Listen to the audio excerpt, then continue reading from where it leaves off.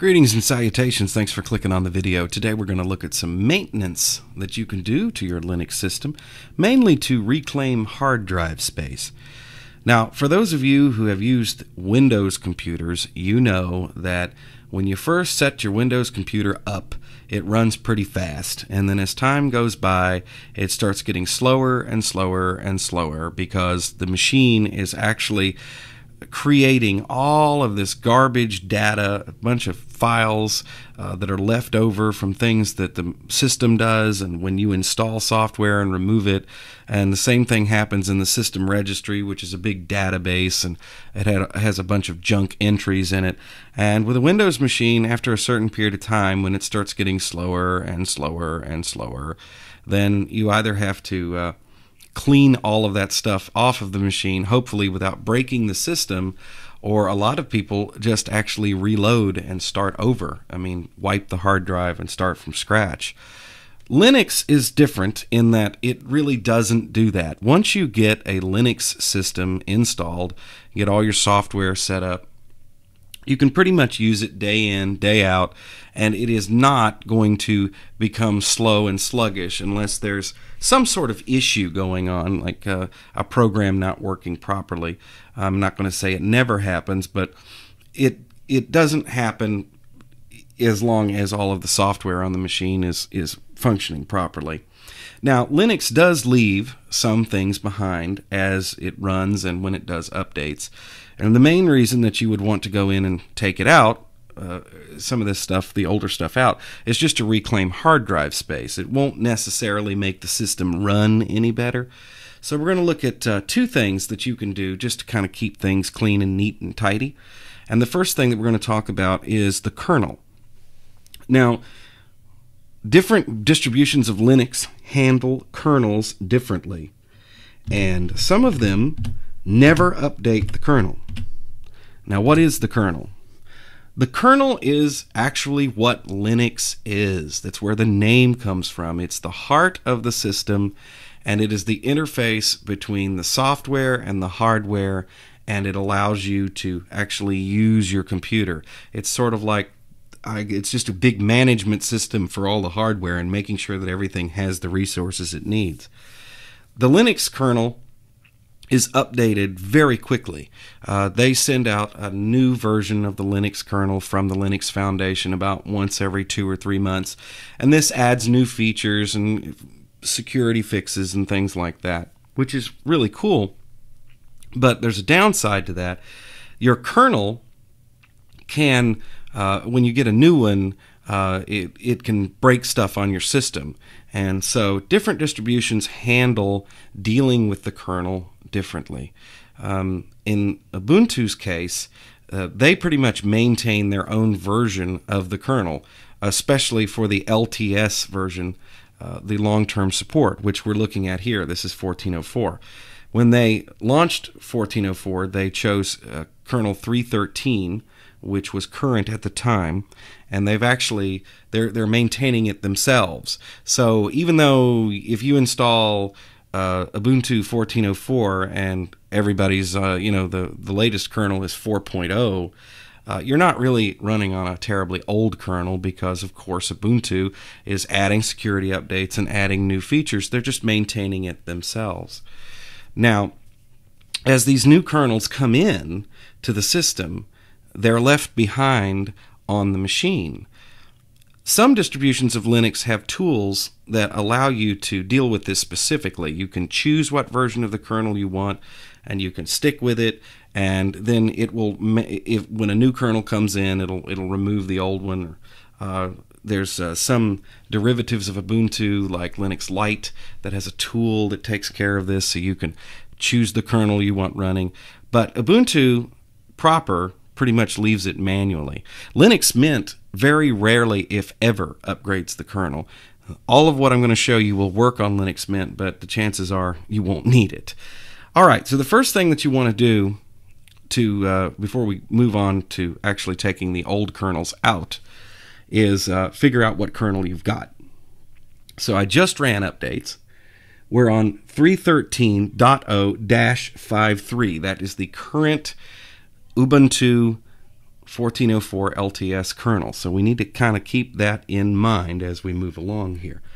Now, you might be asking, why does it keep the old kernels in the first place? Well, if a kernel does come in and there's a problem and it doesn't work with your system for some reason, there are ways to roll back to the last kernel you had and maybe skip that update and it'll work next time around or something like that.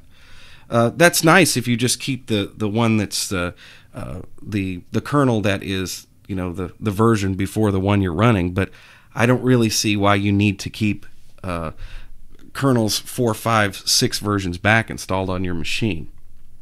Which, if you've installed Ubuntu 1404 and you've never done what I'm doing here, that's what you've got. Now, those old kernels lying around don't hurt anything. They just take up drive space. And if you have an SSD, well, drive space is pretty dear these days. We kind of got used to having these large hard drives over the last 10 years or so. And now with solid state drive technology coming along, now we got to start worrying about hard drive space again until they get to the point where they're cheap enough that you can buy like as big a drive as you need. So anyway, I opened up Synaptic Package Manager, which is the tool we're going to use to look at our kernels, and it's very easy to find them. Just type in Linux, give it a dash, and image, and you will see that it finds a bunch of kernels. We want to look at the installed versions, and we click that again. Now the first ones that you see are 53.88, and so we know that we want to keep everything that has the -53 at the end of it. Well, here's -52 right here. So we scroll down and see all of the old kernels that are installed, and we just want to do kernels. So we're looking at Linux-image-extra or Linux-image with the number there. And so we go, the last time I did this was when 51 was installed. Now, if you want to be super safe about it, like you've just installed the new kernel, you could leave the last version on the machine. In this case, that would be -52 that you see there. But I'm pretty confident that this kernel's working. So what I'm going to do is I'm going to highlight the last 2 kernels and the last 2 extras there. And we're going to set this to do a complete removal. And once that gets marked, come up here, because we're not quite done. There's another component that we need to get rid of, and that's headers, which is actually part of the kernel. It's just a separate file. You don't absolutely need it to run a system, but Ubuntu leaves it there. It's for developers who build packages, actually compile from code. It has to be on the machine so that the machine knows what kernel to compile for. So we're going to do the installed version once again, and it's the same deal. Come down to 5.2, and we're going to highlight all of those files, mark for complete removal. Now once that's done, hit apply, and it's going to warn me that it's going to take them off the system, and away we go. We're removing the old kernels now.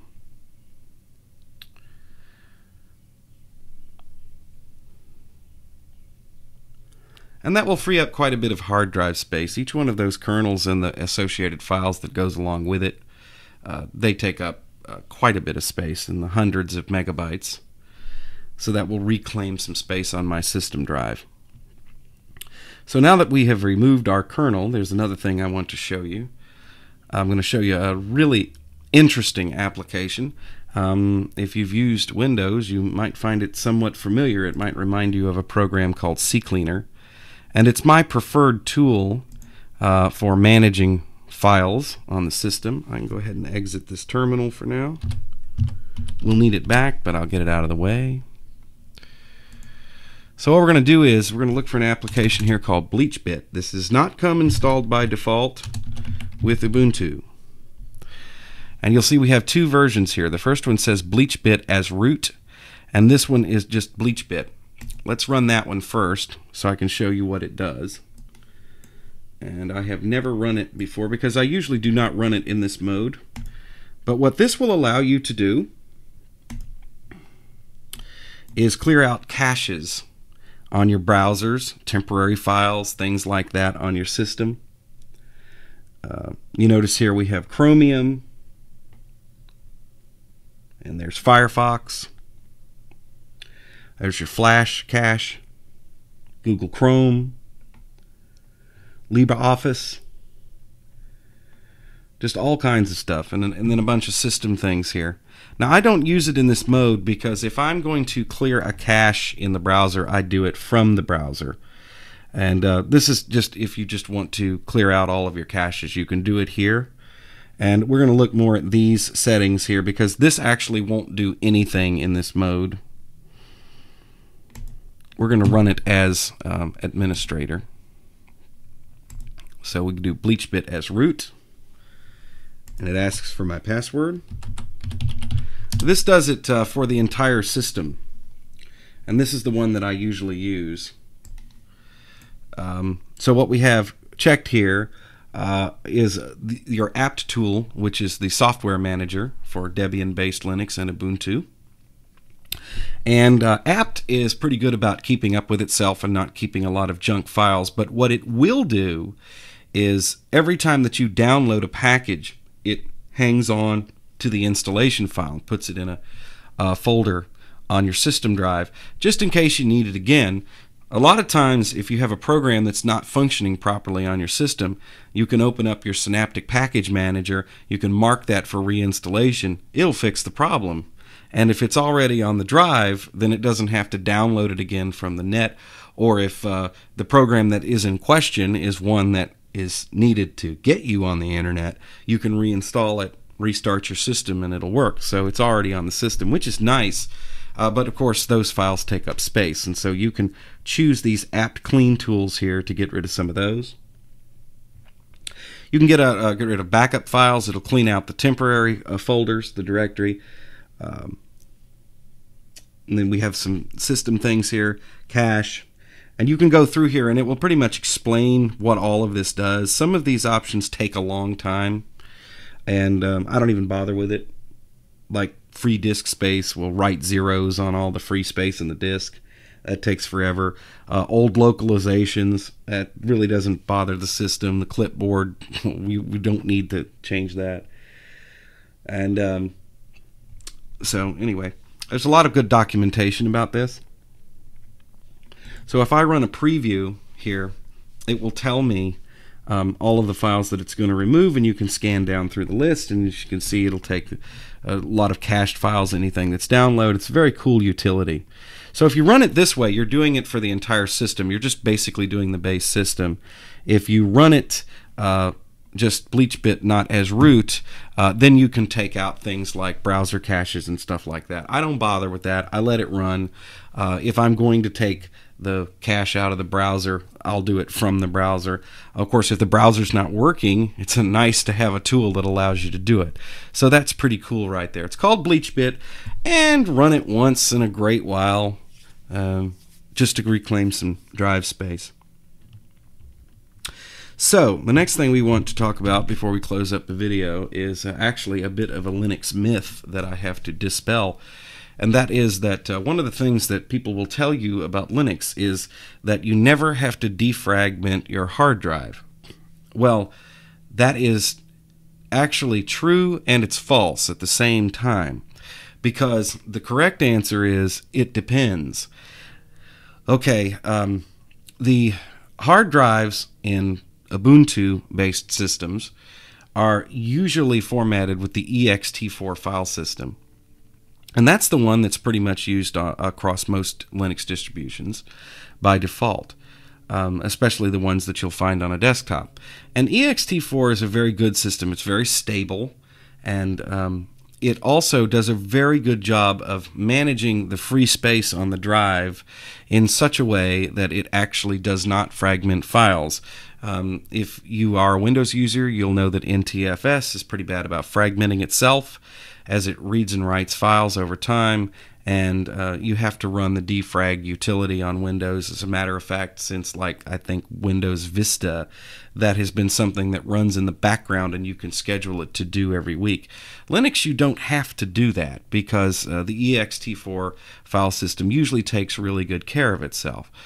But if you have some unique situations you're dealing with, like you have a large number of very big files, like video files or something like that, then you might want to defragment the drive every now and again, because when ext4 is trying to figure out where to write big files, it can fragment those. If you have a hard drive that is close to being like 80% full, and the ext4 file system doesn't have that free space to give room for files to grow, which is how it keeps things not fragmented to begin with, then as you've got a lot of input and output on the drive, especially on servers, it might benefit you a little bit to defragment that drive just to get everything straight and give the file system a little bit more space to work. But the truth of the matter is, for the average desktop user and just like home stuff, you probably will never, ever, ever have to do this. As a matter of fact, I ran one Linux system for 3 years and never did this. And then after 3 years, when I did check to see whether I needed to do it, then it actually came up and said that it was fine and there was no fragmentation at all. So anyway, I'm going to show you anyway, and this is done from the terminal. Now, if you have a solid state hard drive on your machine, you do not need to defragment it at all. As a matter of fact, you shouldn't even try to do this. Actually, the E4 defrag program will not let you do it. Okay, so we're going to take a look at E4 defrag, and the command is right here. It is sudo E4 defrag space -C, and we're going to give it a drive to look at. Now, if you have an SSD, of course, you don't do this, and I have one spinning drive, so that's what we're going to do. And we're going to look at this drive, and it tells me that there is no fragmentation whatsoever. If I did want to run the defragmenter on this drive, I would simply use the same command, but I would drop the -C. So yes, and do remember to use the sudo privileges, because you have to run this as super user, and only run it on spinning hard drives. Now, even if your drive comes up here, as you can see down here, it says that 0 to 30 is no problem. Even if it comes up and it says that it's 30% fragmented, and you defrag it, chances are you're not going to see a huge difference in performance, just simply because the ext4 file system is really good about how it writes and reads files, and even if there is some fragmentation on the drive, it's not going to slow things down all that much. But it's something that's nice to know just in case you ever need it. So there you go. Type that correctly. So there you go. It's a look around, some Linux maintenance things to keep in mind, and of course, if you have comments, suggestions, questions, be very happy to hear from you. And also, if you'd like to know how I can get you started with Ubuntu Linux, just check out easylinux.com, and the link is in the description below the video. Thank you for watching. We'll talk again soon.